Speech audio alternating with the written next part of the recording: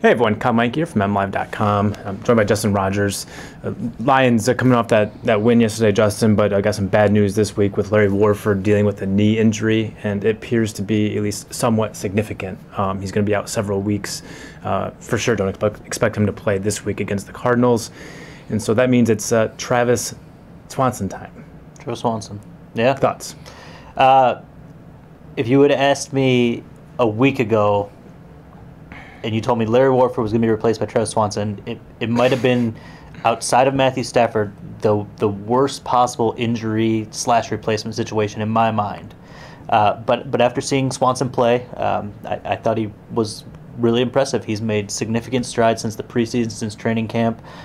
He did not look physically or mentally lost in there. There were some communication breakdowns, which has been the story of the season for the Lions offensive line, but held up really well, especially in the run. You know, I think PFF had him ranked as the highest run blocker on the team, and you could see that. You know, he moved well, and so I don't think it's going to be the disaster we thought it was.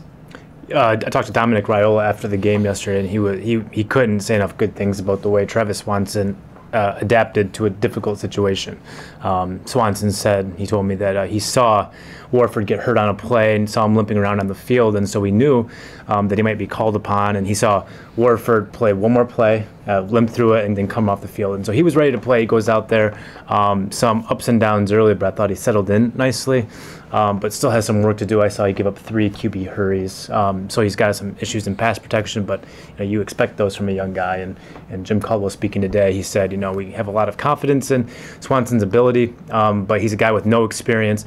Warford's a guy who started 25 straight games, so that's what you lose in this move, and the Lions are going to have to adapt. It felt like the Dolphins blitzed a lot, and the shortest route to the quarterback is always up the middle. And they were bringing linebackers, they were doing some stunts and some twists. They were really testing out the middle of the offensive line. That's where I mentioned the communication. Swanson's a guy that's trained in 3 positions. He was almost he played every game, I think, at center in college. Yep. So guard wasn't in his repertoire. Comes here now, he's got to play left guard, right guard, center. He's got to be ready for any of those 3 spots. I thought he, handled himself very well. He struggled, I thought, early in training camp with playing 3 positions essentially, because even left and right guard they're different positions, and so he struggled. We saw snap issues, things that never bothered him in college, but you throw all of this stuff at him, 3 positions at the pro level, and doing it with a complicated playbook, it just seemed like a lot for him. But he has settled in nicely, and people that I've talked to around the building, they've been pleased with him in practice, and I think he's definitely the future in the interior for the Lions, probably at center whenever Raiola moves on, but for now he's the stopgap at right tackle, right guard, and I think it's a downgrade from Warford, but it's not as big as maybe as we would have thought. And I don't think they condensed the playbook. A lot of times what will happen in those situations, they'll simplify everything to prevent problems. But I was looking back at the film today. I wasn't focused too much on him, but he was pulling. He was doing switch offs on stunts. There were the full playbook for the offensive line, the slides, all that stuff was there for him. They didn't dumb it down just because the rookie came in 6-7 plays into the game. The big question for me going forward would be the run blocking. I know that he graded pretty well, but the Lions have struggled so much all season to rush the football.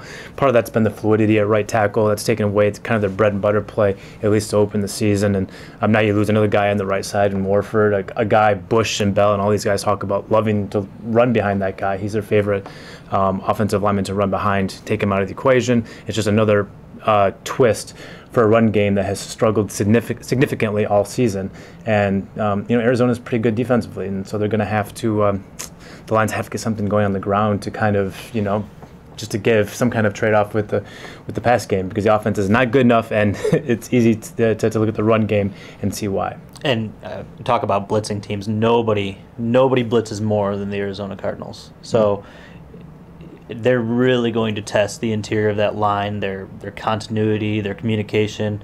Could be, how many times has Stafford been sacked this year? A lot. 27 now? 26, 27 right there. Yeah. So, the Cardinals are going to really put some pressure on Stafford up the middle, and Swanson's going to need to step up there as well. That's what we got. For Justin Rogers, I'm Kyle Meinke. We are MLive. Keep it right here.